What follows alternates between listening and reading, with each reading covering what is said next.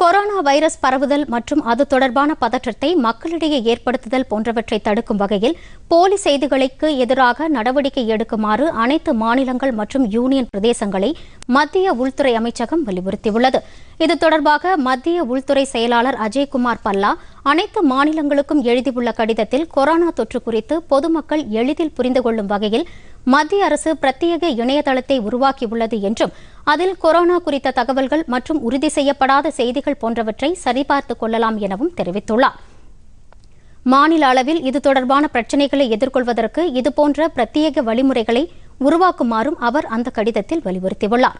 மேலும் ஊரடங்கு உத்தரவு முழுமையாக கடைபிடிக்கப்படுவதை அனைத்து மாநிலங்கள் மற்றும் யூனியன் பிரதேச அரசுகள் உறுதி செய்வதுடன் ஊரடங்கு தொடர்பான நடைமுறைகளை மக்கள் மீறாத வகையில் பார்த்துக் கொள்ளுமாறும் அந்த கடிதத்தில் கேட்டுக் கொள்ளப்பட்டுள்ளது. பொதிகை செய்திகளை யூடியூபில் தமிழ் நியூஸ் தூர்தர்ஷன் என்ற சேனலிலும், ட்விட்டரில் Tamil news Doordarshan @DD News Chennai என்ற பக்கத்திலும் காணலாம்.